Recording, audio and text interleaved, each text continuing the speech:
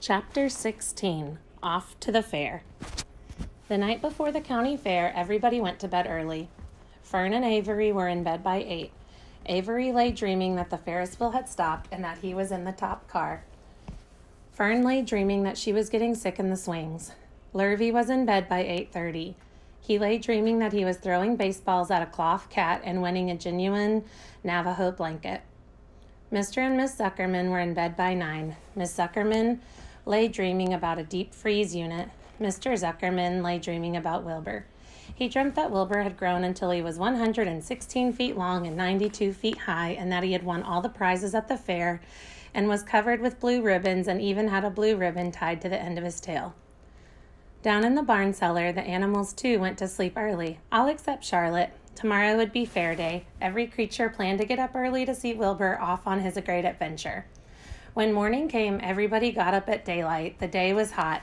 Up the road at the Arable's house, Fern lugged a pail of hot water to her room and took a sponge bath. Then she put on her prettiest dress because she knew she would see boys at the fair. Miss Arable scrubbed the back of Avery's neck and wet his hair and parted it and brushed it down hard till it stuck to the top of his head, all but about 6 hairs that stood straight up. Avery put on clean underwear, clean blue jeans, and a clean shirt. Mr. Arable dressed, ate breakfast, and then went out and polished his truck. He had offered to drive everybody to the fair, including Wilbur. Bright and early, Lurvy put clean straw in Wilbur's crate and lifted it into the pig pen. The crate was green. In gold letters it said Zuckerman's Famous Pig. Charlotte had her web looking fine for the occasion. Wilbur ate his breakfast slowly. He tried to look radiant without getting food in his ears. In the kitchen, Miss Zuckerman suddenly made an announcement. "Homer," she said to her husband, "I am going to give that pig a buttermilk bath." "A what?" said Mr. Zuckerman. "A buttermilk bath. My grandmother used to bathe her pig with buttermilk when it got dirty. I just remembered." "Wilbur's not dirty," said Mr. Zuckerman proudly. "He's filthy behind the ears," said Miss Zuckerman. "Every time Lurvy slaps him, the food runs down around the ears. Then it dries and forms a crust. He also has a smudge on one side where he lays in the manure." "He lays in clean straw," corrected Mr. Zuckerman. "Well, he's dirty and he's going to have a bath." Mr. Zuckerman sat down weakly and ate a donut. His wife went to the woodshed. When she returned, she wore rubber boots and an old raincoat, and she carried a bucket of buttermilk and a small wooden paddle. "Edith, you're crazy," mumbled Zuckerman, but she paid no attention to him. Together they walked to the pig pen. Miss Zuckerman wasted no time. She climbed in with Wilbur and went to work. Dipping her paddle in the buttermilk, she rubbed him all over. The geese gathered around to see the fun, and so did the sheep and lambs. Even Templeton poked his head out cautiously to watch Wilbur get a buttermilk bath. Charlotte got so interested she lowered herself on a drag line so she could see better. Wilbur stood still and closed his eyes. He could feel the buttermilk trickling down his sides. He opened his mouth and some buttermilk ran in. It was delicious. He felt radiant and happy. When Miss Zuckerman got through and rubbed him dry, he was the cleanest, prettiest pig you ever saw. He was pure white, pink around the ears, and snout and smooth as silk. The Zuckermans went up to change into their best clothes. Lurvy went to shave and put on his plaid shirt and his purple necktie. The animals were left to themselves in the barn. The 7 goslings paraded around and round their mother. "Please, please, please take us to the fair," begged a gosling. Then all 7 began teasing to go. "Please, please, please, please, please, please." They made quite a racket. "Children," snapped the goose, "we're staying quietly, iately at home. Only Wilbur, Ilber is going to the fair." Just then Charlotte interrupted. "I shall go too," she said softly. "I have decided to go with Wilbur. He may need me. We can't tell what may happen at the fairgrounds. Somebody's got to go along who knows how to write. And I think Templeton better come too. I might need somebody to run errands and do general work." "I'm staying right here," grumbled the rat. "I haven't the slightest interest in fairs." "That's because you've never been to one," remarked the old sheep. "A fair is a rat's paradise. Everybody spills food at a fair. A rat can creep out late at night and have a feast. In the horse barn you will find oats that the trotters and pacers have spilled. In the trampled grass of the infield, you will find old discarded lunch boxes containing the foul remains of peanut butter sandwiches, hard-boiled eggs, cracker crumbs, bits of donuts, and particles of cheese. In the hard-packed dirt of the midway, after the glaring lights are out and the people have gone home to bed, You will find a veritable treasure of popcorn fragments, frozen custard dribblings, candied apples abandoned by tired children, sugar fluff crystals, salted almonds, popsicles, partially gnawed ice cream cones, and the wooden sticks of lollipops. Everywhere is loot for a rat, in tents and booths and haylofts. Why, a fair has enough disgusting leftover food to satisfy a whole army of rats. Templeton's eyes were blazing. Is this true? He asked. Is this appetizing yarn of yours true? I like high living, and what you say tempts me. It is true, said the old sheep. Go to the fair, Templeton.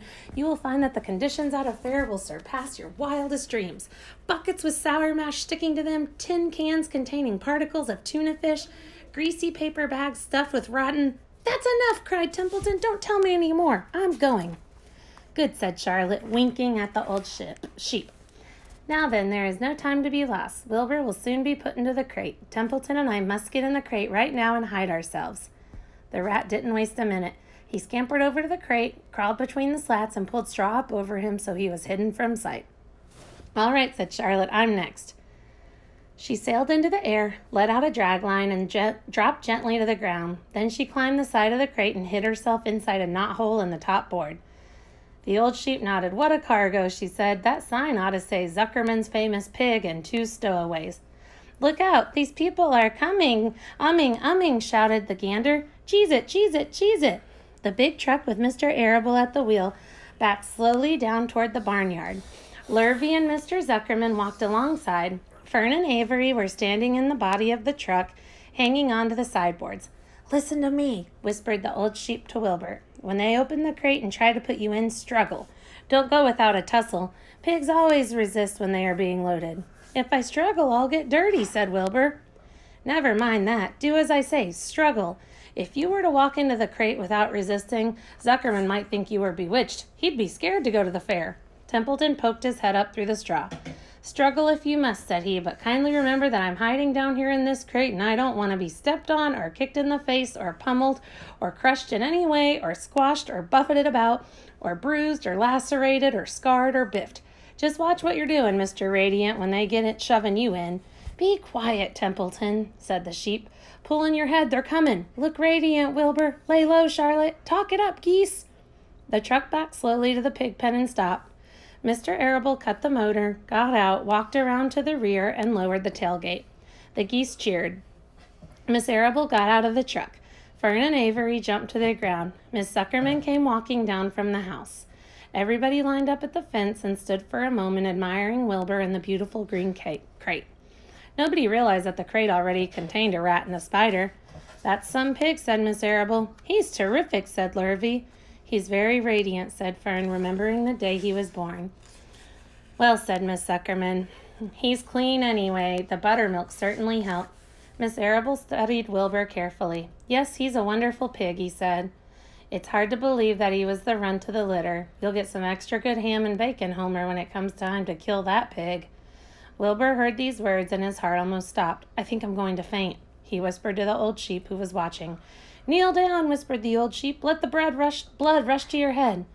Wilbur sank to his knees, all radiance gone, his eyes closed. Look, screamed Fern. He's fading away. Hey, watch me, yelled Avery, crawling on all fours into the crate. I'm a pig. I'm a pig. Avery's foot touched Templeton under the straw. What a mess, thought the rat.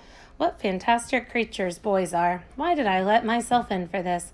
The geese saw Avery in the crate and cheered. Avery, you get out of that crate this instant, commanded his mother. What do you think you are? I'm a pig, cried Avery, tossing handfuls of straw into the air. Oink, oink, oink. The truck is rolling away, Peppa, said Fern. The truck, with no one at the wheel, had started to roll downhill. Mr. Arable dashed to the driver's seat and pulled on the emergency brake. The truck stopped. The geese cheered. Charlotte crouched and made herself as small as possible in the knothole so Avery wouldn't see her. Come out at once, cried Miss Arable. Avery crawled out of the crate on hands and knees, making faces at Wilbur. Wilbur fainted away. The pig is passed out, said Miss Zuckerman. Throw water on him. Throw buttermilk, suggested Avery. The geese cheered. Lurvy ran for a pail of water. Fern climbed into the pen and knelt by Wilbur's side. It's sunstroke, said Zuckerman. The heat is too much for him. Maybe he's dead, said Avery. Come out of that pig pen immediately, cried Miss Arable. Avery obeyed his mother and climbed into the back of the truck so he could see better. Lurvy returned with cold water and dashed it on Wilbur. "Throw some on me," cried Avery. "I'm hot, too." "Oh, keep quiet," hollered Fern. "Keep quiet." Her eyes were brimming with tears. Wilbur, feeling the cold water, came to. He rose slowly to his feet while the geese cheered. "He's up," said Mr. Arable. "I guess there's nothing wrong with him." "I'm hungry," said Avery. "I want a candied apple." "Wilbur's all right now," said Fern. "We can start. I want to take a ride in the Ferris wheel." Mr. Zuckerman and Mr. Arable and Lurvy grabbed the pig and pushed him headfirst toward the crate. Wilbur began to struggle. The harder the men pushed, the harder he held back. Avery jumped down and joined the men. Wilbur kicked and thrashed and grunted. "Nothing wrong with this pig," said Mr. Zuckerman cheerfully, pressing his knee against Wilbur's behind. "All together now, boys, shove." With a final heave, they jammed him into the crate. The geese cheered. Lurvy nailed some boards across the end so Wilbur couldn't back out. Then, using all their strength, the men picked up the crate and heaved it aboard the truck. They did not know that under the straw was a rat, and inside a knothole was a big gray spider. They saw only a pig. "Everybody in," called Mr. Arable. He started the motor.